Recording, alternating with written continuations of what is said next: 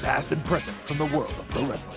A new day is dawning for DX. And now, your host, Sean X-Pac Waltman. What's going on, everyone? This is X-Pac 12360. I'm your host, Sean X-Pac Waltman. And it's still hard for me to get used to the new intro. Yeah. You're not the only one. Yeah. Oh. Anyways. Alrighty then. When it ended, I was like, So yeah. Anyways, the new intro. I'm still having a little bit of a time getting acclimated with it because I'm the one that asked for it and I wanted it done, and now like I'm used to the old one and I'm used to getting all like the DX based baseline and all that. Yeah. So, anyways, we're gonna have a great show today. And the guest is going to be Marty Scurll, the villain. Yeah, hell yeah. Long live the villain. Yeah, and I want to thank Stone Cold Steve Austin for coming on last week on the 1-year anniversary show. nice. Yeah, and glad to have Bill Handstock back. Hey. Yeah, how was your? I'm exactly a correct substitute for Steve Austin. Yeah, yeah, man. I got more hair than him this week. Yeah. Just Well, this we week. missed you. Thanks, man. And I missed y'all too. How was your cruise? It was awesome. I think I'm a cruise guy now. Okay, Oh. Yeah. it's all you Apollo know. Cruise? Just takes one. Yeah. Yeah. So on the couch we've got Jimbo, What's up, Sean? and we have the lovely Denise Salcedo. Hey, everyone. In between them, we got Lula, baby Lula.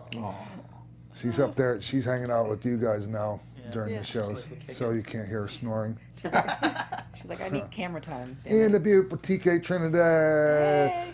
And so, what's going on today? TK. Huh? What's going on? TK? I was like, oh, this would okay, cool. That's me. I'm TK. Definitely want to talk about. Have you seen the Mae Young Classic? I know Denise has because we're on the show together. Yeah, we Yeah. did the after show together. Yeah, I've seen my share, but I've not sat down and watched like every episode, beginning to end or anything. What do you think of it so far? The stuff that you have seen. There's some really good stuff, and then there's some stuff that's not particularly stellar, just to be 100% honest with you. But I'm still happy they give the ladies the opportunity to go out there and showcase their stuff. Just some of them are still a bit green. Well, that was my main thing. It's like you have 32 women, and the premise of it was, we're getting the best women all throughout the world, and you've traveled the world, and you've kind of seen it all. Is there more? The women that they picked out, there were some of them that weren't. I don't think they were ready for that particular forum. Do you think there are women that they may have missed? Oh, definitely.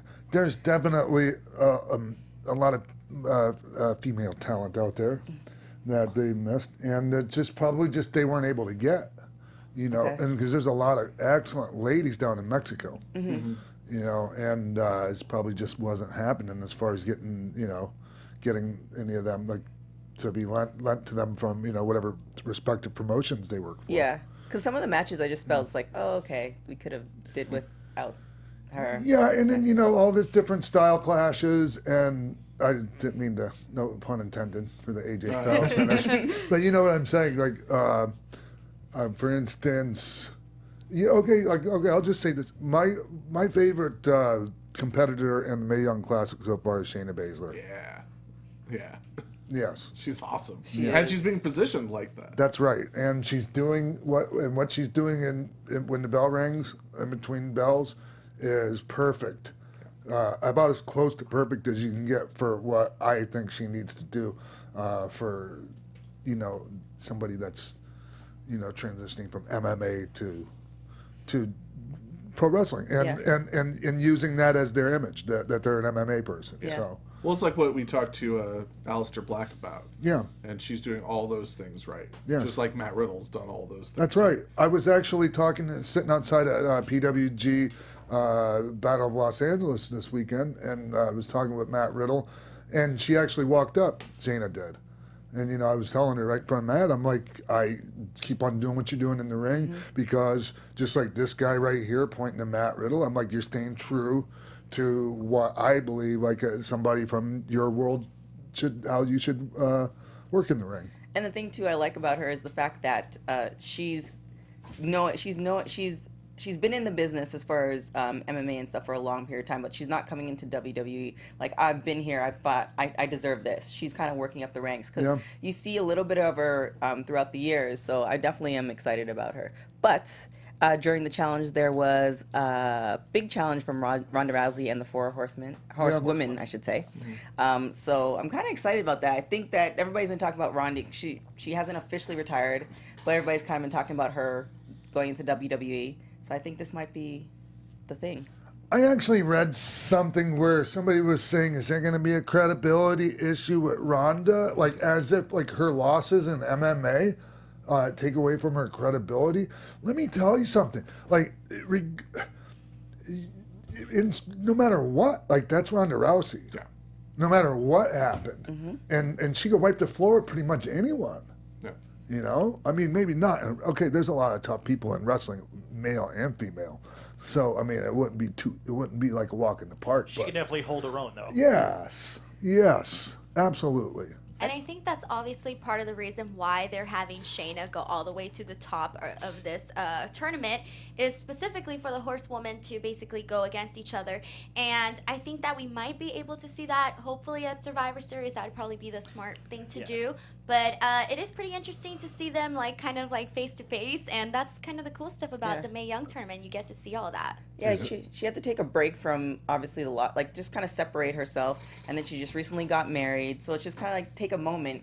And I think this would be a definitely good move for her. But yeah, we will see. She should do it. If it makes her happy, she should do it. She's gonna. I mean, it's gonna happen eventually. They're already teasing the four horsewomen versus four horsewomen. Right. Yeah. But do you see her doing it on a regular, like the travel schedule? Because I don't. That's the only thing I don't see her doing. She's an attraction. Yeah, she's gonna be the Brock. Well, not quite Brock Lesnar's schedule, but I think she's gonna have like similar to like what the Hardy Boys have, if not less than that. Yeah, probably less than that. Yeah, she'll wrestle on Christmas and New Year's. Oh yeah, that was an interesting tweet. So what's next? So somebody that we actually had on our show, they're injured, and it was kind of breaking news because Bill told us when. I mean, it's not necessarily. I mean, the news came out yesterday, late yesterday. Wrestling Observer was the first people to report on it. He has a lateral meniscus issue in his left knee. Kenny Omega is who we're talking about. Kenny Omega, the cleaner, the Bullet Club leader. Everyone's wearing Bullet Club shirts today. Especially TK. The black shirt memo. But he's got an issue in his left knee with his lateral meniscus. No word on whether it's a tear or sprain or anything like in depth, but New Japan confirmed it. They didn't say much. They're currently about to start the Road to Destruction tour, which is going to lead up to the Destruction event in Kobe. He's going to be off the whole tour, but he's still set to defend the IWGP United States Championship against Juice Robinson at Destruction on, I believe, September 24th. And he's going to be replaced on the tour by the third son of Haku, who's making his big entrance there, Leo Tonga, who is 6'8". We haven't seen him yet? Not as far as I know. Yeah. He's been at the New Japan dojo, and he trained at the Dudley Academy, 3D Academy. But he's the tallest member of the New Japan roster, and he's going to be teaming with the Guerrillas of Destiny against Juice and War Machine. Okay. First stop on that tour. Juice and War Machine, huh? Interesting pairing there. Well, just because it was going to be Kenny who's feuding with Juice against the War Machine who's feuding with the Guerrillas. So. I'm really sad to hear that. It doesn't sound like a serious injury, or we wouldn't be hearing about him still defending the title. Well, is there a chance that he's just working that show to drop the title if he's like significantly injured? Like he's good enough to work one show? Because I know that wrestlers have done that in the past. Yeah, sure, that could be it.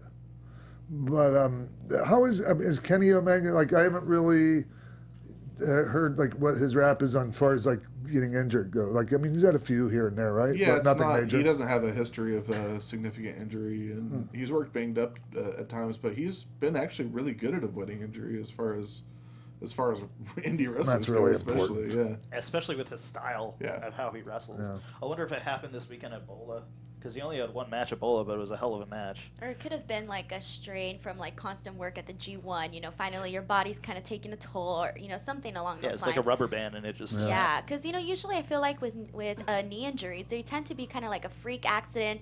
You can just kind of do a minor step the wrong way, and then it happens. Honestly, for me, like. I just think that as long as like Kenny focuses on not letting it affect him in terms of like maybe putting too much weight on the other leg and then something happens like that. So I think that it's more just like a mental game now. Obviously, do whatever the doctor tells him to do and stuff like that, but knee injuries definitely have to be careful. So as an indie wrestler, as far as like medical, because I know with the WWE you kind of go through all these medical kind of clearances. Do you do the same thing with other wrestling organizations? No. Or you just Especially not Global Force. Hey, here's how that works everywhere else. It's like, you know what? We don't want to know.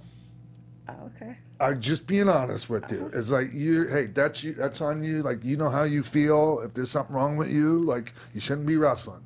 And I'm kind of like, okay, I'm for that, sort of. I mean, maybe not on the WWE scale where they can afford it, but like, how can you expect some of these companies to do all that? That's a lot. Well, maybe just a clearance because the thing is, if you have these minor injuries and with an athletic mindset, you're gonna just keep on going. So at least have that clearance of, okay, well, you can't do that, and He's an independent contractor. It's not the same as, okay, technically WWE's independent contractors, but they're exclusively contracting themselves to WWE. Right. This way's different. It's more free agent kind of stuff, and so like he's the one that has to decide that. No one else. He's his boss. Okay. No one is Kenny Omega's boss. Well, and WWE is doing that to protect their investment. I think Reckless Youth went to before it was the Performance Center, went to like OVW and did like a springboard and blew out his knee, but his knee had already been screwed. Sure. It just happened there, and then WWE had to pay for it because it happened there. Yeah. So this is their way of covering their bases so that doesn't happen again. Yeah, and I'm all for them doing that. Like when you get to that level, as far as like, okay, doing like stress tests on the heart and things like that, because there's some guys or guys and ladies probably that have found out some things about their health that they may not have otherwise found out. Right. That may have saved their lives. Definitely. Here's the thing about like, okay, you hear about, so and so was being looked at by WWE or this person, they got a developmental deal, but then something fell through. You don't know. Like, a lot of times when Willie Mack. I'm not mentioning any names, okay? No name. I'm just saying that we don't know what they found out in those physicals tests. and all these tests because there's HIPAA laws that prevent them from disclosing any of that. They would get their asses sued off. So some people are like, okay, they're so stupid for not bringing this guy in. They're a lot, and I've been one to do that in the past. We don't know, the real reasons behind a lot of those things. So, anyways, back to what we were talking about. Well, that is what we were talking about. Okay. Oh, I love you, Sean. Jeff Jarrett, he is no longer, kind of looking for a job. I don't know if he's looking for a job. You think he's looking for a job? No. You think he's good? Yeah, I think he's fine. Are you kidding me? The judgment, guys. Honestly, when I heard about this, to tell you the truth, I was really sad because, obviously some people give TNA a bad rep, but the truth is they have some great stuff on there. The shows I've been to have been amazing, and I've honestly been a fan of Double J for quite a while. I think what he was doing with the company was, moving forward was great.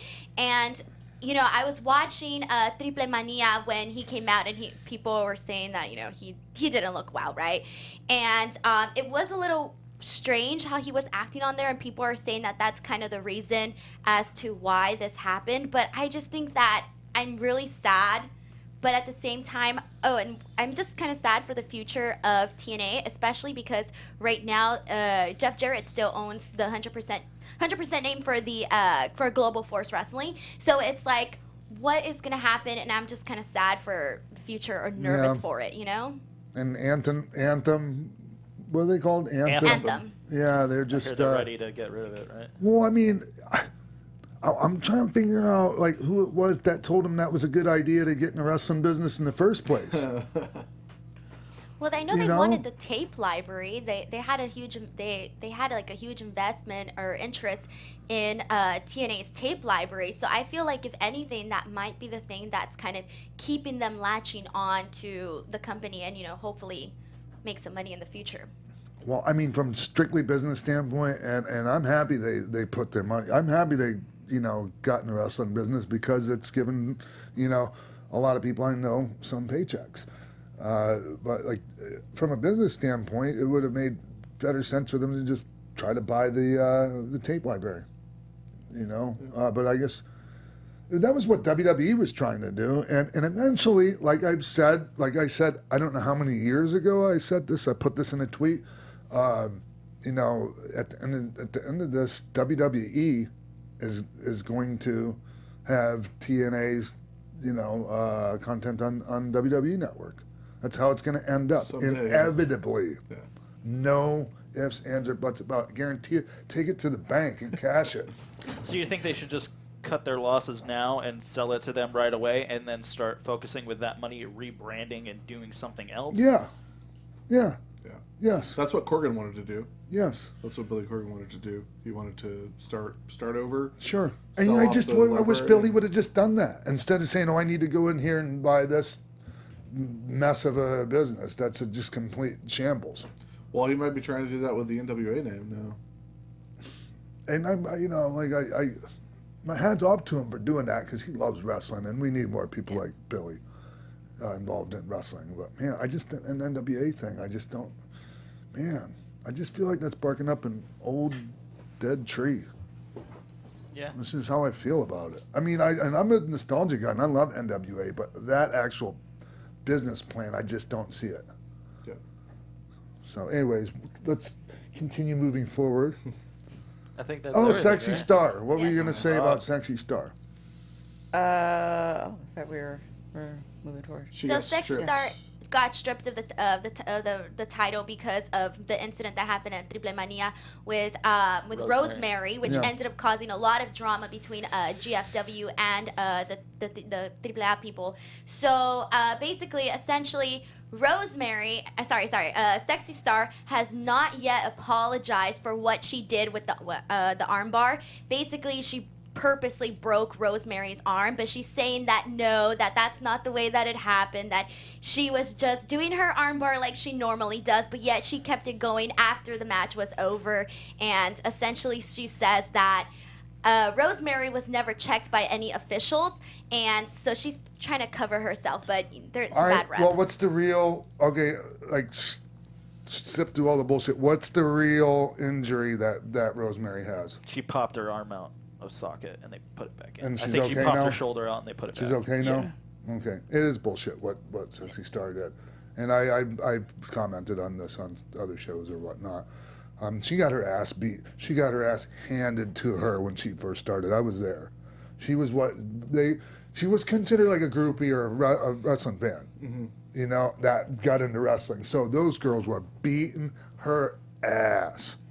So I guess maybe she felt like that, that mentality is kind of carried over with her. Like, you don't have to be the one that passes it on just because it happened to you, Like, that goes with a lot of things in life, To go so many years, though, without... Because she's been Sexy Star for a long time now. Yeah. But there's been many years since that happened. And to go so many years without an incident, and then to quit wrestling to go into boxing, have her boxing match, then have this huge shadowy thing for her to come back and make a huge splash, so they had to get the title off of Taya because they didn't trust Taya to drop it. So Sexy Star pulls this power play to come back in after she's retired, and then in one of her first matches back, she does this. Yeah, that's brutal.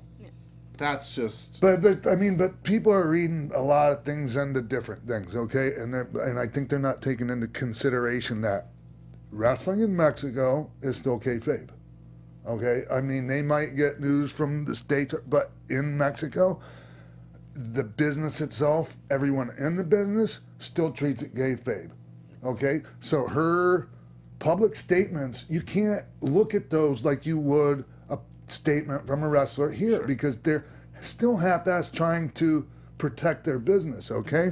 And even then, like if you read Sexy Star's latest statement she made, like she gives away some wrestling, like she gives away the business a little bit. And I think, honestly, that's why she got in trouble. I think she get heat for that. Yeah, I think a lot of people, throughout her career, they've already had, they've already struggled with her, whether she acts like a diva or she's just not doing what, she's probably just maybe thinking more of herself. I know these are some of the rumors that are going around of people that have worked with her. So I know that in Triple Mania, when she was in the 4-way, she wasn't even necessarily pissed at Rosemary. She was mad at the other 2 girls because apparently they were stiffing her. And she then couldn't she took do her shit anger out about of it. She tried to get physical with the other one, and it just wasn't happening. No, they'll whip her ass. Yeah, because at one point she even came out of the match and was just like throwing a fit outside, and I was like, is this part of it? Like, what's happening here? It was crazy. Yeah, so, it's really, like, for us to sit back here in the States and analyze it, it's difficult. That's all I'm saying. Yeah, it's there's a lot of cultural differences. Yes. But I think that what compounds it is that no one else who was in that match is part of that culture. Yeah. And especially not Rosemary, who wasn't even involved in what got Sexy Star hot, but ended up being the person who was at risk because of what Sexy Star decided to do. Yeah. And this is, it's really, honestly, I'm just telling you, knowing AAA, they could give 2 shits about this. And it's not a big deal in Mexico in general. Only because it's being a big, being made a big deal out of internationally. That shit happens in Mexico between Mexican talent all the time. All right? So, that's just how it is. It's right or wrong. It is wrong, But, it just still a little behind down there. I think that the fact that happened on Triple Mania is also why it's a big deal, because, like, that's the one AAA event a year that people outside of AAA fans might watch, and it happened there. Well, wasn't Jeff Jarrett supposed to address this on Global Force this week? Well, there's like a teaser. There's like a teaser for them addressing it, and everyone's like, "If this was a work this entire time, that's so messed up and disgusting. How could they do that?" Yeah, I think he's just going to talk about it because Rosemary was involved. So I just think it's not a good idea to be putting a lot of focus on this. Like, oh, somebody really got hurt. You mean so no one really get like? Yeah. You know what I'm saying? Just leave it alone. That's the problem at the root of, as good as the Roman Reigns John Cena stuff has been, like that whole like stuff that the NWO pioneered of like, this is the only real thing, and we know that that everything else isn't real, but this one is. Like, that doesn't really work at the end of the day. Like, it's bad for overall business, I feel. I think it's the reason why it's so high, why everyone's talking about it. So many little things. One, these 2 women are from, different companies, different countries, whatever.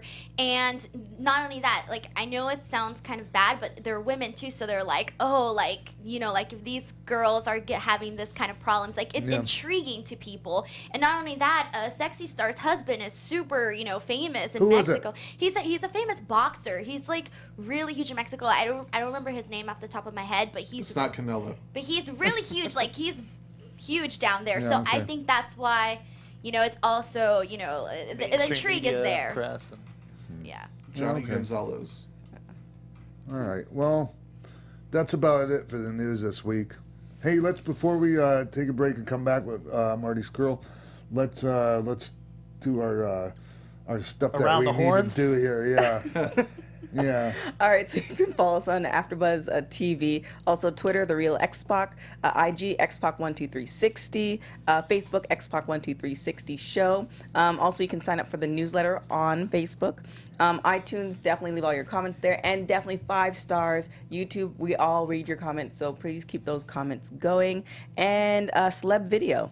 You want to say something that happened last week, you said? Or something? No, I just didn't get a chance to plug anything because I abruptly took the show home last week without letting anyone plug their social media or anything. It was just like slamming the car into park when you're driving down the road doing 50.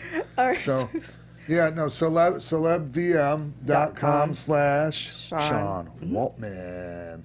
So if you have like a wedding or... the weddings seem to be popular lately with these. bar mitzvah. Yeah, whatever. You know what I'm saying. Any kind of anything, really. Yeah. We bring you the show every week for free, so stop by celebvm.com/Sean Waltman and buy a video. Support the show. Yes. Or if you want to stop by Bar Wrestling tomorrow in Baldwin Park, you could see Sean wrestle, and you could buy something from him personally. Tickets. That's a secret. Tickets are available at brownpapertickets.com. $20 if you buy them from there, $25 at the door. Also, Sean has a training seminar coming up at the Minnesota Wrestling Academy on October 30th. Check out the academyprowrestling.com for that. That'll be Sean DeVare and Ken Anderson's school. So also that week, that Saturday, I have an appearance in Eden Prairie at a place called Fan HQ. And that's, oh crap, I don't know. But anyways, you can look that up. And also on Sunday, there's a Heavy on Wrestling event in Duluth, Minnesota that Sunday, which is what, the 29th? Yeah, because that's the 30th. Yeah. So and so me returning to one of my home states. So yeah. Anyways, keep on going, Jimbo. Those are your upcoming events, and I just want to thank all the fans for sticking with us a whole year on Xpac 12360, constantly tweeting and tagging us and letting us know their thoughts. New fans, old fans, we really appreciate you. Continue to use the hashtag Xpac12360 and let us know what you like and who you want to see. You saw a lot of fans this weekend at PWG that had nothing but good things to say. I talked to several people. Yeah, okay. Here and there we get comments, going to airports or different things like that. People come, hey, love the podcast. But really a lot lately, probably in the last, couple of weeks. It's been the awareness has gotten big. It's gotten big. Yeah, and I think that's just what happens if, we really just, we just do our best to put out the best content we can. Yeah. I'm pretty proud of everything and trying to make it better. So awesome. Yeah. And ProWrestlingTees.com/Sean Waltman. Yep. All right. So anyways, anything else before we take a break? Jimbo's social media as well. And follow me on Twitter at Jimbo in the Booth. All right, and you guys can follow me on Twitter and on Instagram at _Denise Salcedo. All right, so you guys don't get to plug your stuff at the end now. Oh, we were not doing that. I understood. Too late. Nope. All right. Hey, everyone, we'll be right back with Marty Scurll. What's up, party people? Roxy Stryer here from The Tomorrow Show with Keven Undergaro. We're your twice-weekly broadcast of one man's midlife crisis and the mad millennials in Star Trek uniforms that follow him. And I'm one of those millennials, Lauren Magrasso here. We've had some amazing guests like Russell Simmons, Ileana Douglas, and Craig Gass. Coolio, right? Christian Blatt in the house to tell you to go to thetomorrowshow.com to check us out. We're live every Monday and Thursday from 10 to midnight Eastern. That's thetomorrowshow.com. Be there or be square, whatever that means. Welcome back to X-Pac 12360, everyone. Joining us now from the UK, and he was this week he was in the PWG Battle of Los Angeles 2017. ROH, I think he's still the ROH TV champion. I'm not sure, but I'm unfortunately not. Well, damn it. Anyways, there goes my introductions. So, hey, I'm a huge fan of this guy. You just heard his voice a little bit ago. They call him the villain. His name's Marty Scurll. Everyone give it up for Marty. Yeah. Hello, everyone. No, I can confirm, unfortunately, I am not the TV champion anymore. I won Adam Cole screwed me at the title. So, no, I am Marty No Belts as it goes at the moment. That's all right. It's just another prop. You got plenty of them, man. Yes. Like I was watching. Well, Go ahead, man. Sorry. I was going to say, it seems like in this day and age, like every one of my wrestler friends has like 2 or 3 or 4 belts. So right. In my head, I was like, right, I'm going to stand out. I'm going to lose all my belts and be Marty No Belts. So it was the plan all along.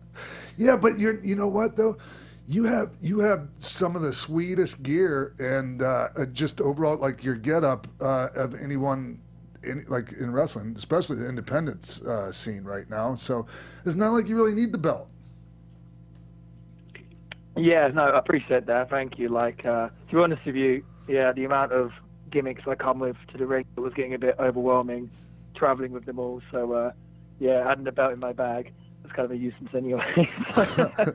Like, I always say it's a rib on myself, because when I actually wrestle, all I wear is a little pair of, trunks. But then when I pack to travel, I've got to take the coat, the umbrella, the hat, the mask, everything. So it just ends up being half my bag is my entrance gear. So, hey Marty, when did we first meet? Was it on Southside Wrestling Show? Yeah, I might have met you briefly before then. I'm trying to think. The first time I can really remember though was the Southside show in was that at Circus Tavern? Yeah, which ironically, actually, so the place I trained to wrestle is actually just around the corner from there, like literally like a minute walk away, and it's a really kind of obscure area. I remember when I trained there many years ago, I remember thinking, oh, this is a really random place and kind of out of nowhere. Right. And then when I heard Southside running a show next to it, I was like, well, this is bizarre. So, yeah, I know that area quite well. I spent kind of my teenage years around that way learning how to wrestle. Huh. But the thing is I wouldn't have, if I met you before you were the villain, I wouldn't have recognized you when I met you as the villain, because I saw a picture of you, Marty, and you were holding up a belt. I think it was on your Wikipedia page, and I was like, that can't be him. Yeah, I can confirm. I mean, you look great, but you just don't look like you do now. No. I think, a lot of people are aware of me and my work as a wrestler as the villain. Yeah. It's only been doing that for maybe 3 or 4 years. Right. But I actually realized earlier today, I think it's been since I walked into a training school, the one right near the Circus Tavern. I think I've been involved now about 14 years, so a long time, kind of nearly half my life. So, but no, I've been wrestling for a long time, but I never really had much. I was so concentrating all the time on just being a good wrestler, right, and knowing all the holds, learning all the moves. And then it kind of hit me one day. I was like, no, Marty, you need a gimmick, and what you're doing is not working. So I kind of had a transformation, and that's what you got now. But no, it was very, very different back in the day. Yeah, well, I mean, I think it's working out pretty well for you, don't you, Marty? It seems to be going okay. Yeah, you think? Yeah, it's all good. It's good. It's certainly better than back then. But it's a growing thing. Like when I started out back in the day, around 2004, 2005, the scene here in the UK wasn't so strong either. Yeah. So it obviously took all that experience and wrestling different people, like yourself and everything else, to get better. So I kind of grew as a performer, I guess, as the scene in the UK grew as well. Yeah. Hey, Marty, I was listening to you on Sam Roberts, and you were talking about how you liked me when you were younger, and that you really dug my my SummerSlam 99 or no 2000 I think it was match with Kane versus Undertaker and Big Show. You were into that whole storyline, huh? Yeah, it's funny. Like, so I was a big fan of Xpac when I was a kid. Just the Attitude Era in general. I'm honored by that, by the way. Thank you. No, it's I've told you multiple times, but I used to watch wrestling sort of in the early 90s. Yeah. I was really young, sort of 5, 6 years old. And then I took like a little bit of a gap, maybe a few years where I wasn't able to watch it. And then I came back during the Attitude Era, which I think a lot of fans, if you look at the ratings and everything else, is kind of what happened to the majority of people. But then when I saw the Attitude Era, I couldn't believe it at first. I was like, what the hell? Like, what is this? This is just nuts. And I remember seeing Steve Austin beating up referees and thinking, like, you can't do that. Like, and I thought he was a bad guy in my head. I don't like him. Like, he's beating up the officials. But for some reason, I really, really took the DX. I was a big, I guess a lot of people my age was a massive sort of DX mark. And X-Pac, for one reason or another, was my favorite. And I'm guessing it's because I was always kind of told as a kid, oh, you're too small for this and too small for that. So yeah. I looked at X-Pac and I can kind of, I kind of related to him a lot. And that whole dynamic with Kane, I know me and Zach were talking about the other day. We're like, yeah, Xpac and Kane are our favorite tag team. And I don't know, I think it was just the idea of a small guy with a big guy. And I remember that specific match. The reason why that match stands out for me, not necessarily the match, but I just remember going into that pay-per-view being like, oh, man, it's like, I believe yourself and Kane were the tag team champions. And Yeah, we were. Big Show and The Undertaker. Yeah, and I was like, oh mate, I was like, there's no chance going to beat Undertaker and Big Show. Like really, really concerned about it. And you were right. Well, yeah, I don't know. Like it got me. It worked me. I was like, oh, because it's too big. I was like, Kane's big, but Xbox not that, it's not that big enough. Oh, I was just really worried about it. And sure enough, you guys lost and broke my heart. So, yeah, but Marty, if you look at that match, I think it's a great example of how a guy our size can fit in the mix with the bigger guys. Like because I mean, looking at just the way the match was set up, and I just think that was my strong suit. I wasn't the most athletic. I had some really nice kicks, and I took punishment and good bumps and all that. But like, where was I? I just had the biggest brain fart ever in the middle of my. The match with Kane and Big Show, your technical, how your physical, I don't know. Yeah, damn it. I think you took go on, X-Pac. Like I feel like you're one of those wrestlers that, despite your size, you kind of carried yourself. Like where when you wrestled someone like the Big Show, you didn't look like out of place. If that makes sense. Yeah. Yes, and not doing things that take you out of your suspension of disbelief. When you and I try to shoot a guy into the ropes that's 350 pounds, it just doesn't look right, Marty. Yeah, no, I'm with you. There's other ways of going about getting people to move around the ring, and it was just that was my specialty. So that was what I was getting at. I agree with you. Yeah, I wasn't the most athletic, but I was really good at that. So yeah, no, I'm with you there. Too. Yeah, I'm with you there. Like I often think sometimes I'll be matched up with guys and I'll look at them and think, bloody hell, like they're a lot taller than me.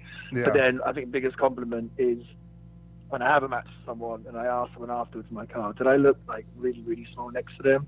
And they'll say, no, you look fine. And I think it's just like that way of carrying yourself in the ring where you don't look completely out of place, if that makes sense. Yeah. And as a Marty, do you work as a villain? Do you work much with bigger guys, or do when you're booked out places, is everyone pretty much around the same size as you? That's a good question. For the most part, it seems these days it's normally a lot of the same kind of size people as me. Obviously, when I'm in Japan, it's at the junior weights for the most part. Right. But then every now and then, like I actually enjoy working big guys because it's just another dynamic. Yeah. To tell and a different story to tell, and you have to kind of switch up your moveset and everything else. But for the most part, it's mainly guys my size. Yeah. It seems like I guess the general consensus of wrestlers these days is a lot smaller. Sure. Yeah, and especially in the UK, I noticed. Because there's a couple of guys over there. Like Styx was one of them. He's not really working anymore, but there was a couple of guys that here would just be considered, like bigger guys, but not huge. I think I'm not sure why that is. Like, I guess Americans in general are bigger than Europeans. I find. I guess it's to do. You do sports at a serious level in school and everything else, and I guess Right. I don't know if it's that Americans are more athletes or what, but in general, it seems like you're bigger over there. Yeah. So, but when I was talking to you about the size difference and working with bigger guys, like as a heel, Marty. Like you don't get that David and Goliath dynamic because you're the one that's got to be getting the heat on the guy, and so like it's tough, man. It's tough, but it's totally doable. Yeah, no, I think it's doable. I think a big part of it as well is having to. I normally try and play it where I'm, either dodging or diving or using underhand tactics or whatever it might be to try and get up on top. And also, like with me as well, I'll really try and turn the aggression up, and I normally say to the guy before, like, remember years ago, I can't even remember who it was, but I was just in someone who was big. I can't even remember, but I was hitting them, and they're like, and I'm just, giving them some works, punches, whatever it was, or uppercuts, or forearms, and they're like, dude, just hit me, like, you're not gonna hurt me, just hit me. And then it went from, trying to work it, just hitting them as hard as I can. I've kind of kept that as I've gone on. So anytime I go on with a big guy, I normally say before, I'm like, oh, heads up, I apologize. But then obviously, like I said, whether it's dodging and diving or if it's using those underhand tactics, I think the payoff is normally, you bumping your ass off at, towards the end. So, sure. That's another thing with big guys, like getting thrown around. Hey, Marty, how'd you feel this weekend at Battle of Los Angeles? It was good, really good. The temperature there, you were there yourself watching the other night, was just utterly ridiculous. So I must, say good job to the fans, because they sit there for, the shows, like, you've been there, they're long shows, and the fans sit there the whole time. And the first night, I'd been out in the daytime by a pool, kind of with my top off, and I think I'd got a bit of sort of sunburn, a bit of sunstroke. I just felt absolutely horrendous. It was just before my match, and really, really struggling to breathe. But no, I wrestled Flash Morgan Webster on the first night, and it was, I think that was actually his debut in America, actually. So I was hoping to have a good match with him to try and.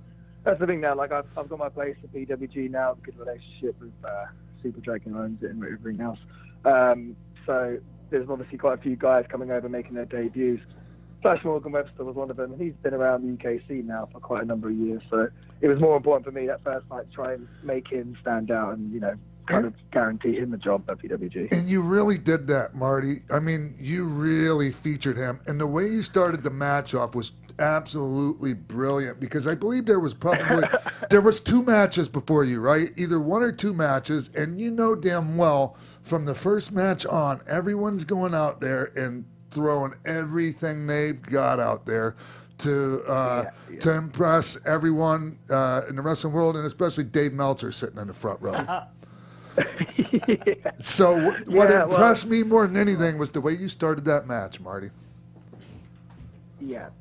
Well, the way I look at PWG, I really enjoy the shows, and it's not necessarily because the crowd's so wild or or the standard of wrestling. It's just I always look at it as a challenge, because, like you said, you've got so many guys going out there doing everything and throwing against the wall, and and I'm like, okay, well, I can't do that. Like, I haven't got that many impressive moves. I'm not like a crazy high flyer. I'm not going to be taking any massive bumps to the floor anytime soon. Like, I want to have a long career. So in my head, I'm always like, okay, how can I just try and do something different? Or more so lately, just I'm like, oh, how can I just tell a good story? Because a lot of these matches on the shows, not that they don't have a good story, but a lot of them don't have a good story. Really, really heavily emphasized. Yeah, they're just, they're more just based on the moves and the oohs and the ahs. And a lot of the guys are working for pops, that kind of firework display, which is fine. So then I'm like, okay, cool. How can I try and work for heat as opposed to pops?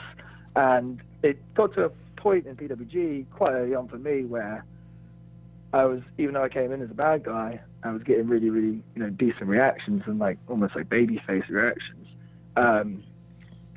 And then it was easy for me just to kind of ride that and be like, okay, I guess I'm a babyface here now. But in my head, I was like, no, you know what? I want a challenge. So now it's like, come out, I get a really good reaction.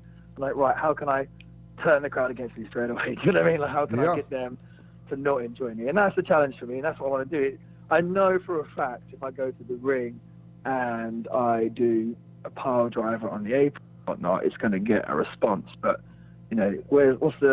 how am I getting any kind of creative satisfaction from that, So it's more important for me now to go out there and try and do something different and maybe do something that's a bit of a risk. And I honestly, if you ever call a match with me, all the time I say, okay, I want to try this. There's a good chance it might get crickets and it might not get over, but we'll give it a go. And if it's, 9 times out of 10 it's all right because of, kind of a good idea what the audience wants. But there is sometimes when I do something, it's like, oh, that didn't work. But that's the risk I want to take as a performer. The match I did with Flash of the weekend, we started the match and I kind of got in the microphone and chewed him out and said, listen, I'm the Battle of Los Angeles winner and this is my place, and save yourself the embarrassment. You can leave now and go back to Wales. And the people are eating it all up. The people are eating it all up. Every word you were saying, they're eating it up. Well, the thing is as well, for sure. And the thing was like Flash, he's an exciting babyface, but no one knew him. So I was like, okay, there's a real good chance if I just go in this straight, like the people might just gobble him up and just cheer me. Yes. And kind of not go. It was really important for me to get on him, kind of interrogate him, and make people think, oh, you know what? He's been an arsehole. This guy has flown all the way from Wales. Like, we want to cheer for him. So I said to him, I'll give you the count of 3 to get out of my ring. And then as I started to count, he headbutted me. and covered me for the 1, 2, 3. Wasn't it? Well, for what the fans thought was for the 1, 2, 3. Beating the bowler champion within 10 seconds, whatever it is, in the first round. But they didn't realize that my foot was under the bottom rope. So was it really, though? See, because I think you put it on after the fact, Marty. Say that again. I said, was it really? Because I think you put your foot on the rope after the 3 count. Oh, no, I didn't put my foot on the rope at all. My foot was underneath. That's what it was. No, but, okay, so when that happened, when he headbutted you, because it was like you were counting and the people were counting with you, 1, 2 or something, and then bam, you heard this smack and he headbutts you. Down you go, covers you, 1, 2, 3.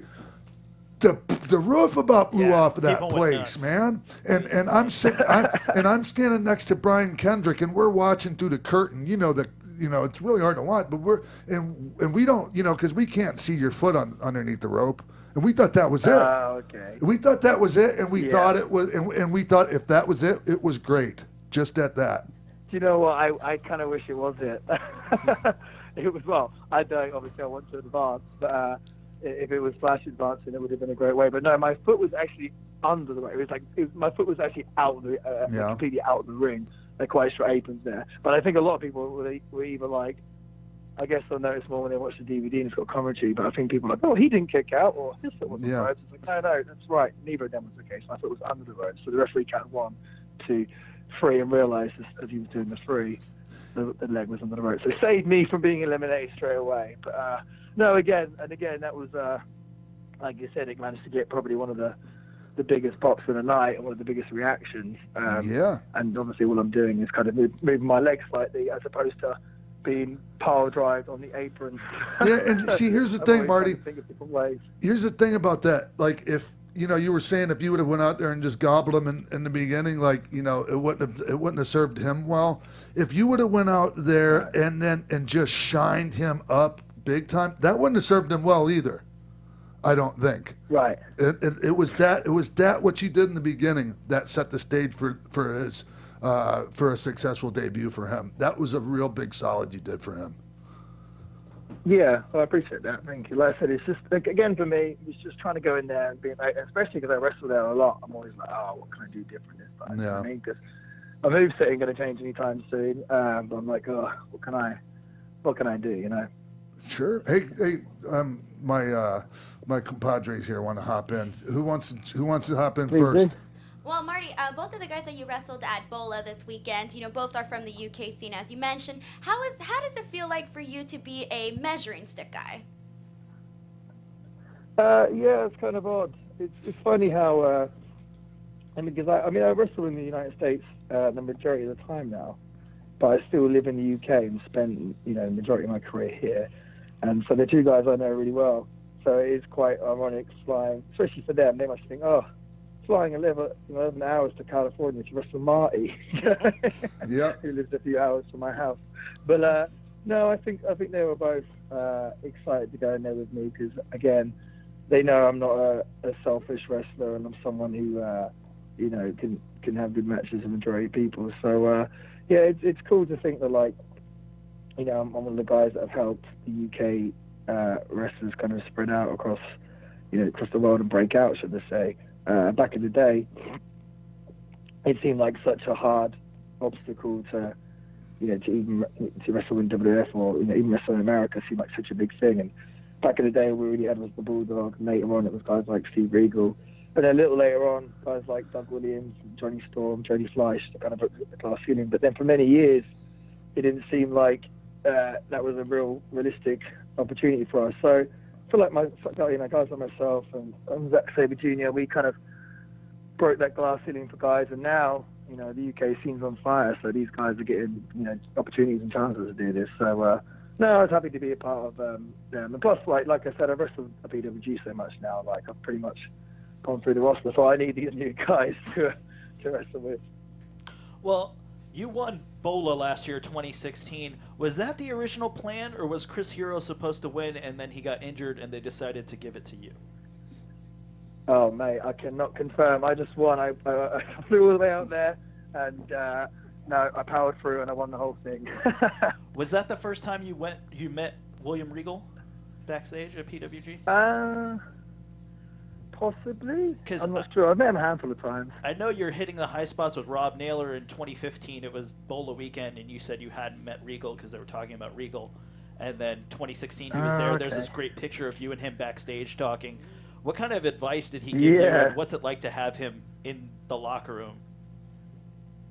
So Regal's great. I don't really have much of a relationship with him, but I've actually spoken to him quite a bit this weekend. But again, he's just a great, person to kind of brain pick. I'll do the same when I see Sean as well. But what's great about Regal as well is, I guess, I'm in very similar kind of footsteps as he was many years ago.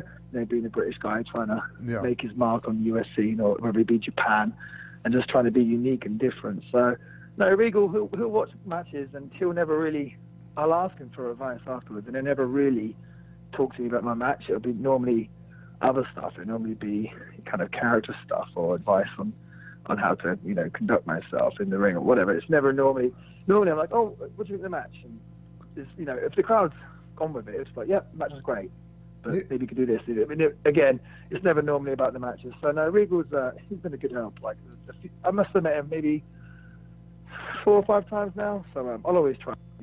Anytime there's a veteran or anyone I respect, I'll always try and bother them and try and pick their brains. Regal's a detail guy when he like his advice and stuff. Like I heard him pull Flash Morgan aside like after your match and tell him just something simple as this: when he was getting a near fall on you, Marty, and the ref would count 1, 2, and you'd kick out, and every time you would kick out, Flash would look up at the ref and go 2 count, hold the 2 fingers up. And Regal was just telling him, look, as a babyface, they like you, which is really rare for people to take to a babyface that quick anyways. And he was just telling him little things like that. They're not a big deal, but all those little things like that, like a babyface wouldn't necessarily do that, I mean, it's little things like that Regal brings to the table. Such you're completely right. And, it's often stuff I've learned over the years, and now I try to speak to people. Like, I'll see matches where, especially in the UK, because of the amount of handicap shows that have been here over the years, you'll see so many matches where the babyface is so happy-clappy and wanting to get the fans behind them, so they'll start trying to G the crowd up. But there's a lot of times I find over here, not so much anymore, but it used to be so overbearing. People like, come on, cheer for me, cheer for me. Oh, and Chief J Strongbow? Listen, like... Chief J Strongbow, when I went out to the ring one time and did that shit, Marty, the whole clap, get everyone going. I came back, he used to call me Trailer. He goes, Trailer. I said, what, Chief? He goes, why don't you just bring a pair of pom-poms out to the ring with you next time? Well, that's it, cheerleading in the ring, I guess. Yeah. So, I guess the thing is like, everything you're doing in the ring is supposed to tell that story of what character you are and make you either likable or dislikable. And I guess standing there going, come on everyone, please cheer for me, is actually not really that likable. Do you know what I mean? Yeah, and you're sticking to your heel guns, like you were saying earlier. Like, you're not giving up on it and just going with the babyface thing, like, because it is likable, Marty. Like, and the more you heel on people, like, do you remember it at PWG the third night when I can't remember what you were doing, but you were walking outside the ring in the middle of the match, and the guy tried to give you a high five, and you went up for it, and then flipped him off. A little shit like that. Yeah, loved it. I love the fact that a fan was heckling you in the crowd, and you threw your opponent onto him. Yeah, that got a huge that was pop. Great. And then the next night you went to do it again, and the fan got out of his chair and was like, no. It was just awesome. Yeah, well, it's just that I guess that fun crowd interaction. That's what people want, especially in such a small little intermediate building. People want that; they want to be engaged. So there's let's say PWG, there's maybe only 400 people there. So in the course of a match, I can probably engage with a lot of different people, and obviously some of them it might be just a little catch of the eye, a little sort of snig. But then obviously there's the other extreme where they get my opponent thrown on top of them as well. Either way, I like to try and involve the audience as part of my kind of performance. While we're talking about crowd interaction and crowd reaction, when you went to New Japan, I wanted you to succeed. I'm a fan of Marty Scurll, but I was honestly very surprised at how quickly you got so over with the New Japan crowd. And do you have any explanation for how rapidly you were able to be embraced by that fan base? I mean, I was very fortunate in the sense that the matches I presume you would have seen where the crowd reacted really well to me would have been in the bigger kind of cities, or the bigger venues with the smarter crowds, places like Korakuen or maybe Osaka. But trust me, we did a lot of country towns where I walked out and no one had a clue who I was, and it was legit crickets. That was certainly a case. No, I was fortunate because the first night my debut, it was live on New Japan World, but it was in Korakuen. And I guess it's just, I guess now the fans are just smart, and because of social media and things like, these apps where you can watch Ring of Honor or whatever, or PWG, whatever it might be. I guess people had either been watching it or they'd heard that I was announced for the tournament, and so they'd researched me already. So I guess there's less pressure in that sense. Kind of like PWG this weekend. A few years back when I debuted at PWG, not too many people knew who I was, but in this weekend, when guys like Travis Banks and Flash Morgan Webster, I think a lot of the audience had kind of done their research leading up to it, and obviously now it's such an easy time to do so. So yeah, I was lucky in that sense in Japan. And what I found really funny is, I guess people assume that Japanese wrestling, especially New Japan, they expect it to be kind of no nonsense, strong style, everything else. But the crowd's actually,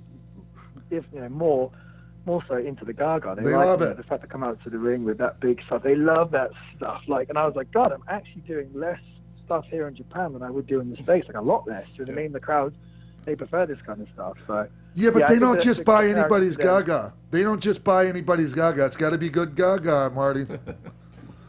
Well, I guess so. Yeah. But, no, I think for them, it just, again, going back to me just trying to stand out and look different. I think with my entrance and everything, they hadn't seen anything quite like it, and they were like, "Oh, who's this guy?" And I guess it kind of caught on amongst them. But no, they're into that kind of stuff. They liked all the kind of character work and everything else. Yeah. That was my next question for you, actually, Marty, because we talked about your Party Marty days. When I first got exposed to you, you were in that transitional period where you were still using the Party Marty theme, but you had the fur coat and the umbrella, and you were beginning to be the villain. But I want to know, where'd the Plague Doctor stuff come from? Because that's what people are really latching onto now. Yeah, some of the biggest shows I used to do in London, I used to try and organise kind of like a big entrance. Like at WrestleMania, the guys would have, different gimmicks for entrances. And it was just an album cover I saw one day of this Plague Doctor, and I was like, oh, that's kind of cool. So I was like, oh, for this entrance, I'm going to dress up as a Plague Doctor. And then just completely out of nowhere. There might be I do a lot of stuff that's a risk. There might be some people. There might be some people that aren't familiar with what Plague Doctor is. It's like the mask, the big bird beak mask, and all that, right? Yes, I believe it was the doctors who'd used them back in the Black Plague, and wear those masks, and they'd put kind of spices and stuff in the nose to kind of protect them from, I don't know. Mm-hmm. But yeah, I was like, oh, I'm going to dress up as a Plague Doctor. And then that was only supposed to be like a one-time thing. Did an entrance, and then people kept sending me, people reacted to it, and they kept sending, fans. This is where social media comes into play. A lot of fans would send me, drawings of these, me in the Plague Doctor mask, and kind of really popped for the Plague Doctor mask. So I was like, oh, I guess. And then even then, I went through a phase of just wearing it sometimes, and I was like, no, Marty, I think I need to wear this every time. So, but it just kind of. You already had the umbrella in the act, and then you added the Plague Doctor mask. Yes, I'm just one by one adding different gimmicks. Eventually, I'm going to have a monkey on my shoulder and come to the ring with a motorbike. The flames coming out of it. Do it. My last question for you about New Japan is, Zack Sabre is in the G1. You weigh the same as Zack Sabre. When is Marty Scurll going to get a heavyweight shot in New Japan? Well, I'm definitely. It's funny. When I was announced for the Best of Super Juniors, loads of fans go, "Oh, Marty's not a junior weight," and I was like, "No, I definitely am a junior weight. I weigh about 12.5 stone. It's I don't know, 180 pounds. So I think it's because I spent so many years I don't really wrestle a cruiserweight style, and I spent 7 years wrestling in promotions for like the heavyweight belts. So people, I guess, assume that I'm not a junior weight, but I very much am a junior weight. Somehow, I don't know what's going on with Zach. Somehow, he's in the heavyweight division. So because he's like 6'1" or something, right? Like, I mean, yes, I think maybe that's how they're. Cool. Yeah. I mean, he was a junior weight back in the day when he wrestled for Noah, and I guess it's just one of those things. I guess, like, you know, what's fitting at the time, I suppose. But no, I like the idea of. Obviously, I've just started New Japan now, and there's a whole load of good junior weights. So it'd be nice to kind of wrestle in that division for however many years, and then maybe move up to heavyweight. So maybe I'd have to go for a bulking phase or something. But no, we're very much a junior weight. Well, going back to your outfit and your fur coat and the umbrella and the hat and now the mask, when you fly to California from England, do they ever stop you at customs? Like, why are you bringing a fur coat and umbrella to LA? Has anyone ever given you shit about that? No, a few times I've had the whole, you're optimistic with your umbrella or whatnot, but no, it'd be more like, I'd have it quite often when my bag would get pulled over, and I'd be more worried about, they're going to pull the mask out, and they're going to be, wondering why the hell I've got this, this mask, which could look like it's some kind of crazy gimp mask or something. Right. It was more so when I used to carry around the belt with me. I used to get stopped a lot, because I'd have to have it in my hand luggage, and it would go through, and they'd stop me and pull the belt out, and, ask me silly questions and stuff. But no, for the most part, I'm all right. Actually, coming back from LAX, not yesterday, day before, as I was going through, because I always have my umbrella with me because it won't fit in my big suitcase. As I'm going through, the security guard, he must have recognized me. He was like, "Oh, is that the Bullet Club umbrella?" I'm like, "Oh, it's the very one." He goes, "Oh, I watch Being the Elite all the time." I'm like, Nice. "Oh, great, too sweet. Let me through." Do you ever worry about bad luck opening umbrellas indoors? I used to be super superstitious about it, but I kind of gave up after a while. Marty, I realized that. God, sorry. No, I'm sorry. Do you carry an extra umbrella in case the other one breaks, like happened in New Japan, the G1 special? That would be smart, actually. I don't often. I think when I was in Japan, I think I took a few with me there because that was a tour and I kept one on the bus. But for the most part, it's a lot more difficult now because I used to just have a normal umbrella. Yeah. So quite often on the road it would get broken. I go, I'll just go find another umbrella. So now I have to have the Bullet Club umbrella, which obviously are a bit harder to get hold of, and I can't just walk into a shop and buy one. Yeah, but so if you've noticed, more so in my matches these days, the umbrella becomes less and less of a weapon because I'm scared of breaking it. But you see, here's the thing. You should be able to go to the merch stand and get your Bullet Club umbrella from there because they should be selling those to the fans, Marty. Should be making money off of those they are umbrellas. now. They're selling them. They're selling them if you Ring of Honor now. They have the Bullet Club umbrellas, and I had to fight for that as well. I remember saying one of the days I was like, listen, because I think it was my T-shirts. We were doing a weekend in, I want to say Boston, and like on the first show, 2 days in Boston in the same venue. And before, it might have even been before the first show started, myself and my T-shirts and the Young Bucks T-shirts had all sold out. And I remember going to the stand and being like, why are the shirts sold out? Like, you've got a truck. We need to be bringing loads of these shirts. Like, these are brand new. Like, they're going to sell. Right. And I was like, we need umbrellas here while we're at it. Do you know what I mean? Like, these are going to... Yeah, man. They went online and they sold ridiculous amounts of it. They crashed the Pro Wrestling Tees website. And I was like, people want this. Like, we need it here. That's the reason why I'm carrying it to the ring. Do you know what I mean? Like, right. It's I'm trying to push it. So no, fortunately Ring of Honor bought a big stock of them, so you can buy them at Ring of Honor shows. Often I'll get fans asking me at independent shows if they can buy the umbrellas, but like I said, it's hard enough for me now just to travel with my entrance gear and my clothes and everything else to show. So like traveling to a show with 20 umbrellas would be a complete nightmare. So. No, that's why you have somebody else carry them. Speaking of your shirts, they're all for sale at Hot Topic. Maybe Hot Topic will carry your umbrellas. I heard you say in an interview if your shirts did well at Hot Topic, they were going to give you Funko Pop Vinyl figures. Nice. Obviously, your shirts have done very well. Do you know if you're getting those pop vinyl figures? I've heard rumors. Nothing's confirmed yet, though, so I don't want to get anyone's hopes up. But it could be in the works as far as I know. But I've not been told anything official. So. Do you know who in the Bullet Club would get them? If it would just be like you and the Bucks, or if it? I'd hope it'd be me. But I'm not sure. No, as far as I know, the stuff of Hot Topic's been going really well, and every week our T-shirts have been in the top 5 selling shirts there, and I think we've made it now. I guess with Hot Topic in general would be a store where people wouldn't necessarily go there looking for something. They'd maybe just walk past and be like, oh, we'll check out Hot Topic, and maybe pick up, I don't know, like a Metallica T-shirt or something. But now it's got to the point because with our shirts in there, we're promoting and pushing these shirts, and now it's actually sent our fans and customers to Hot Topic looking for the Bullet Club shirts. And I think it's a good case of people might go there and they're like, oh, I want a Villain Club shirt, and then if there's not a Villain Club one, they might be like, oh, I'll pick up the Young Bucks T-shirt, or vice versa or whatnot. So no, I've been really overwhelmed actually with our stuff going on Hot Topic, because it was one of those things I was like, oh, this could be again, like I said earlier, when you take that risk and it might get crickets, like you might go in there and not sell anything. But the selling's been really overwhelming in Hot Topic. Listen, Marty, it does look. No matter how many they sell, your shirt is up on the wall at Hot Topic. So at the very least, it's up. You have a shirt at Hot Topic, and that's a big deal.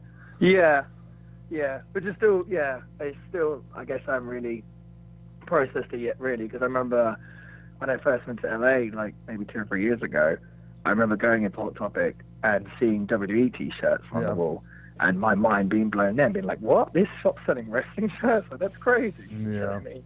Hey, have you guys had any... I'm sorry, man. Have you... sometimes I step on people on the show. I'm really sorry, Marty. You're good. Has anybody mentioned doing in-store appearances at Hot Topics around the country? There's not really been any talks of it yet. We did walk to Hot Topic when we did Long Beach shows in Japan. We were like, there was a Hot Topic maybe a 5-minute walk away. So the majority of the Bullet Club, I don't think Cody was there, but myself, Bucks, and Kenny, and a few others, maybe Hangman Page and Chase, we all just walked to the Hot Topic, and it was quite funny because we were just walking there, and then within a few seconds we had sort of Bullet Club fans following us, and then by the time we got there, we maybe had like 100 fans with us to try and walk into this store, this Hot Topic store, and then when we walked in there, they didn't have any Bullet Club shirts, like 0, they'd sold out. So like, oh, okay. But no, it's not, that's not been a thing, which is actually quite surprising. I think maybe next month, maybe even this month, I'm going to try and get over to the Hot Topic headquarters. I wanted to do it this weekend while I was over PWG, but our schedule was so busy with the shows and everything, I didn't get a chance to. So hopefully maybe this month or next, when I'm next in Los Angeles, I'm going to try and get to headquarters, and hopefully I'll be able to find out more. But no, I think that would be a good thing. Like I said to the boys a while ago, I said, there's a lot of clothing brands these days, especially like gym wear clothing brands, that do these pop-up shops, and they'll just, pop up a shop for a day in a big city and then sell all the stuff. I was like, we should go around the country doing a Bullet Club one, like a Bullet Club meet and greet almost. Absolutely. So, it's certainly a possibility. But yeah, maybe I'll talk to Hot Topic about it and see what I can do. Please, do that for me, would you, Marty? Yeah, I will do, definitely. Hey, Marty, how'd you come up with your finish? How did you decide you wanted to use a chicken wing for your finish? Well, it's funny because only till you reminded me, you used to use a chicken wing in WCW. Yeah. The buzz I killer. don't know if I subconsciously stole that. I don't know if that was well, you wouldn't have been stealing it because I didn't invent the damn thing. So. Well, no. It was just a case of, so I never had a few different finishes back when I was a good guy. Nothing really stuck. And then it was a case of, okay, how can I was like, okay, I'm a bad guy now. I want to make a move. Like, what's the most boring move I can think of? Or not boring, but like the least impressive. It doesn't involve a flip, doesn't involve a big bump. Right. And a lot of British guys used to use the chicken wing. So guys like Marty Jones would use it, and Johnny Kidd, and even Norman Smiley would use it, I think, in WCW as well. So I just kind of thought, maybe I always thought it was a cool move. and like it's a legit hold. And I was like, okay, maybe I'll put it on, and if I start winning all my matches with it, people are gonna be like, oh, like it's just not an impressive move. And I just thought it'd be a really good way to get heat and not get pops from my finishes. But ironically, kind of end up being one of the most popular parts of my hat. And people were actually quite excited to see it. So, yeah, I guess I kind of backfired. And the other part, and the other like the other thing you do that like I think people like amongst them like right up there with that is when you do the finger break. Yeah. Yeah. Well, again, a lot of my moveset or the stuff I did, like the school that I got taught in was the guys who ran it were all kind of old British wrestlers from back in the sort of 70s, from that kind of world sport era. So a lot of my training was taught in that style. Then when I got into the scene, everyone was wrestling the American style. So I always went back to my training to kind of get stuff that was, would make me stand out now. And the American stuff, even something so simple like breaking someone's fingers or something like a chicken wing, would stand out because it's so simple and different. So that was literally taught to me years ago when I first started training. I was like, oh, that's cool. And I used to do that like an idiot. I didn't even think about it. Like I used to do it like during the start of matches or just during like a chain wrestling sequence. And then I realized the kind of reactions it was getting. I was like, no, like I need to start doing that like as a cutoff or to get my heat in a match. Yeah. And then as it progressed, I was like, no, maybe it needs to be a bit later. And then it was actually when I wrestled AJ Styles for the first time, I was like, yeah, maybe I'll do this here. And he goes, oh no, he goes, you need to do that really late in the match. Yeah. And I was like, okay. And it was him who kind of got me. He used to have a thing where he'd hit a guy with a move, they'd be sitting on their ass, and he'd kind of give them the kind of Bullet Club gun finger to the head. And I was like, he's like, yeah. It might have been his idea or mine, but it was either I was going to grab the finger and snap it, and then got such a great reaction for that. I was like, damn, like, I need to be doing this at the very end of my matches. I found it interesting that you were telling me that Austin mentioned to you maybe you should use that as one of your finishes. Yeah, he did. Well, actually, I had a few people say that to me. So obviously, you're going to take someone's like Austin's advice. And I totally understand why he told you that, because I mean it is one of your signature moves, and it gets a hell of a pop. And so I mean I do get it. Yeah, no, I completely understand. And plus, you don't want the guy to be wrestling, the rest of the match with a broken finger either. So, no, that normally comes out at the end of the matches now. But yeah, it's funny. It's kind of weird how, again, it's one of those things that I did and was noticing the reactions, and then realized that, my matches need to end while the match peaks, or at least the audience peaks. Yeah. And always found that was like one of my main reactions from the crowd. So. Yeah, it's funny how people kind of know me for that move now. And I've seen like a lot of different wrestlers try and steal it, and they don't manage to get this kind of same reaction, because I feel like it's the way you set it up and the way you do it. That's right. I always try and do mine as like a moment of desperation where, I've used all the tools in my box, but like I've got nothing left, and all I can do is try and grab hold of a finger and try and break it. And even I don't really want to do it, but I've got to do it and try and win the match. And that's kind of how I gather the reaction, rather than just doing it again, rather than just being a pop. Do you know what I mean? I try and create a story around it. Right on. Whose idea was the little dance thing you do before you set up the chicken wing? Oh mate, honestly, I'm just an idiot. I don't know. Again, anything. I think I said this on Steve Austin's podcast. Anything I do that people think is good or funny, I would have done in the first place. Just me purposely messing around, just being an idiot. And I think a big part of it was in the UK, wrestling on holiday camps, and we used to wrestle sometimes 8-10 times a week, and you do all these matches every day, sometimes twice a day, 3 times a day. I just used to start doing stuff in the matches to either, pop myself or pop my opponent or whatnot, and then, just trying to be silly and funny. And sometimes stuff just kind of sticks around, I guess. So that was kind of one of them as well. It started off with just a point and, a pose, and then it's kind of dramatically become what it is now. But again, it's probably one of the more highlighted things in our matches now. But yeah, everything I do is pretty much just a massive rib on myself. So. Nice. Did you ever think about renaming the chicken wing more to your character, or you like keeping the original name? No, a lot of people have asked me that, but no, I don't think so. Like, I like, the move is a chicken wing, and I think that's a big part of why people enjoy it, because it's kind of like a silly name, like the chicken wing. Like, people think that's kind of funny, I guess. I don't know. No, I don't. No, to me, that's what the move is. So I don't need to call it like the villain curse or something silly. I think it's fine as it is. Hey Marty, we're coming up toward the end of the show, so we're gonna I'm gonna let everyone kind of ask their final questions here. So go ahead, everyone. So, speaking of the villain character, were there any villains that you studied in the world of wrestling or entertainment to kind of come up with any sort of these quirks for your character?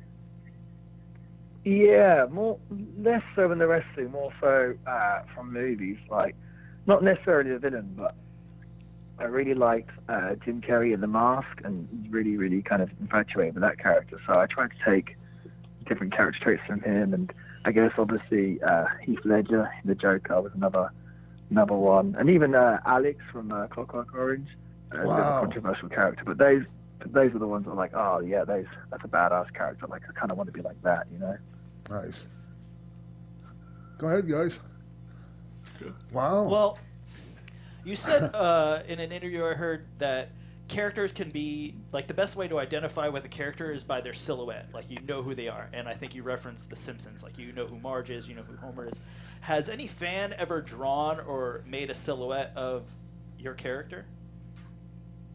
Oh, yeah, a lot. Yeah, a lot of the time. Yeah, that's the one thing I would say, like, I get a lot of stuff from fans, especially fan artwork, and and sometimes they'll write quotes and stuff on there that I haven't even said, and I'm like, oh, that's really cool, I'm going to take that. Like, a lot of my ideas have actually come from the fans, because they'll either do some artwork or whatever. But yeah, like, I was in Atlanta last week, and someone gave me this massive frame, and it painted my silhouette. Funny enough, you should ask. It painted my silhouette and put like this villain quote next to it. It was really cool. But no, I'm very fortunate in terms of the fans. I think that's a big part of the fans. The reason why they enjoy me is because it's like, I guess it's a fun character to kind of either draw or I don't know. But no, yeah, that is a true quote from me. All great characters can be recognized from the silhouettes. There we go. So my last question to you: who's your favorite villain of all time? Oh, I don't know. You've got me there.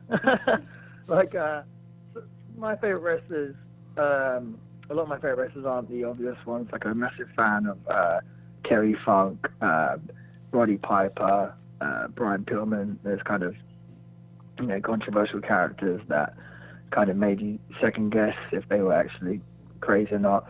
Sean can probably confirm. He's probably what those guys find out. But those guys I really enjoy. In terms of wrestling villains, those guys. Awesome. Well, you were at a thing in England where Paul Heyman pulled Will Ospreay to offer him a contract and then said how much he admires your work. How did you feel at that moment? What was that experience like for you? That was great. It was cool because I guess someone had emailed me maybe that day or the day before to start saying, oh, Paul Heyman would like you to kind of show up to his he did like an evening with Paul Heyman. And I was like, okay, cool. Like, I love Paul Heyman. So, yeah, I got to turn up, got to meet Heyman before the show. And, he gave me some really cool advice. And I took his business card. And I spoke to him since, like, every now and then I might drop him an email or, if I need to pick his brains, I'll email him. So, yeah, like, we were planning, like, a few times I planned to meet him in New York for lunch and stuff, but it hasn't worked out. Obviously, he's quite a hard man to get hold of. But, no, it's obviously great to have someone like that on your side. Hey, Marty, like, looking forward, everyone's, like, kind of always asks, hey, is your goal to go to WWE one day? I'm assuming that you wouldn't mind going there at some point, but what is your, what's your, more, short-term future goals? I think it's been more so in recent years. Like, I've always wanted to be successful in wrestling, obviously, and make loads of money. But I think these days, it's a big part of it for me is just trying to sort of captivate and exhilarate an audience and try and not only that, especially with the stuff I'm doing lately with Kenny and the Young Bucks, we just want to make wrestling fun again as well. We want to do stuff kind of like what you guys did back in the day during the Attitude Era. It made such a shift in the way this business went, and its effects will kind of last forever. So that's kind of what I'd like to do now. Is we kind of want to not necessarily change the wrestling business, but we want to kind of help it grow, help it evolve. We want to revolutionize the business. And I think what's interesting is that certainly things like this Hot Topic deal and everything else that's going on, that seems like it can be quite possible. And the real interesting thing is that we're doing it without being a part of WWE or a massive company like That's that. right. So that for me is super duper exciting. Just that kind of way we can, it's so much easier now with social media and everything else. But yeah, just trying to put my stamp on the business, and trying to, just for the fans, just trying to make, wrestling's awesome as it is, but just trying to make it fun again for the fans and create things we've never seen before. Because there's so many hours upon hours of wrestling programming every week. Trying to do something different is obviously, it is quite difficult to do. That's certainly something that I'd like to do. It is. It is so difficult to stand out in wrestling, and it takes more than just doing incredible moves. And you're totally doing it, man. You and your compadres, the Bucks, Kenny Omega. Anyway, Marty, thank you so much, man.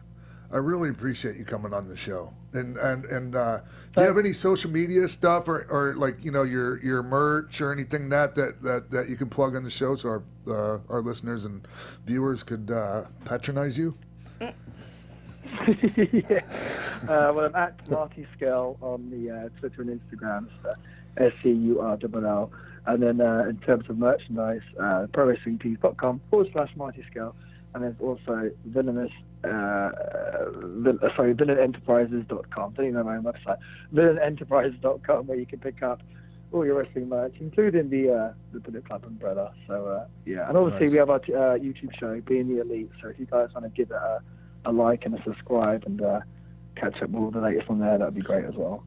Marty, thank you so much, man. And you already know I'm a big fan of yours, and I'm really looking forward to watching all the stuff you still haven't done yet, man. So thank you so much, Marty. Well, thank you, Sean. It's been great. It's been an honor to be on the show. So thank you very much. Thanks, man. Thanks, and Marty. and I hope you get some rest. I know, you coming on the show after you're probably still jet lagging, man. Thank you so much. Have a good one, Marty. No problem. Thank you, Sean. Bye. Appreciate it. Thank you, Sean. Thank Sweet. you, guys. Cheers. Thanks, Marty. Bye.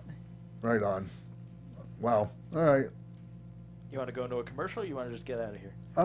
Well, I guess we can just kind of keep this thing going, man. And I just wanted I really enjoyed that. You guys know I'm a big Marty Scurll fan. Yeah. I wanted to ask him what it's like growing up a fan of yours and now you're a fan of his, how that feels for him. Yeah, well, I don't know. I guess you should have asked him. I do want to put something out there to our fans. I would like a silhouette contest for you guys to draw a silhouette of X-Pac and send it to us, and we'll pick a winner and we'll send them something cool. I think that would be awesome. That sounds great. I love it. You mean like this, these Bola PWG cards? Yeah, I have a pack, unopened pack of Pro Wrestling Guerrilla Bola 2017 trading cards. Yeah, so it's everyone who was in the tournament has their own trading card. Yeah. And I think High Spots is going to be selling those down the line, but those are probably going to be hard to get. Yeah. So definitely send us your silhouette of X-Pac, and you might win. Yeah, I definitely want to send these to somebody because I will just lose them. Hey, anybody, you guys, let's go run the horn here and make sure, because if we just leave it up to me, I'll just skip everyone's everything. So go ahead, guys. Follow me on Twitter at Jimbo in the Booth. Come check out Bar Wrestling tomorrow. I'll be there with Sean. Come say hi. Yeah. You can find me on Twitter and Instagram at _Denise Salcedo, and I will be at Championship Wrestling from Hollywood September 10th. We are having a free taping. And you can follow me on all social media at Sonoma Motel, and make sure that you check out withspandex.com. Especially make sure that you check out this week's McMansplaining with Spandex podcast, because we got Titus O'Neil on there. And it was a really great conversation about stereotypes in wrestling, about race relations in America, about what he's doing for helping out at-risk youth. Just amazing conversation. So great to talk to that guy. Yeah. And you can follow us at AfterBuzz TV, on Twitter, The Real Xpac, IG, Xpac12360, Facebook, Xpac12360 Show. Don't forget to sign up for the newsletter. You also can go on celebvm.com/Sean Waltman to get all the personalized messages and all that good stuff. Don't really get to leave 5 stars on iTunes and all the comments on YouTube. Whew. Pro Wrestling TV/Sean Waltman, and you can follow me at TK Trinidad for everything. And also, we do have the Mae Young Classic too, so you can check us out on AfterBuzz. All right. Well, you can follow me at The Real Xpac on Twitter, and we'll see you next week right here on Xpac 12360. From executive producers Maria Menounos, Keven Undergaro, Phil Svitek, Sean Waltman, producers Jimbo Frank and TK Trinidad, managing producer of AfterBuzz TV Wrestling Mark Donica, and the entire Xpac 12360 staff, we would like to thank you for tuning in. Like us on Facebook, rate and comment on iTunes and YouTube, follow Xpac on Twitter at TheRealXpac, and email us at xpac12360show@gmail.com. This has been a presentation of the AfterBuzz TV Network. Buzz ya later!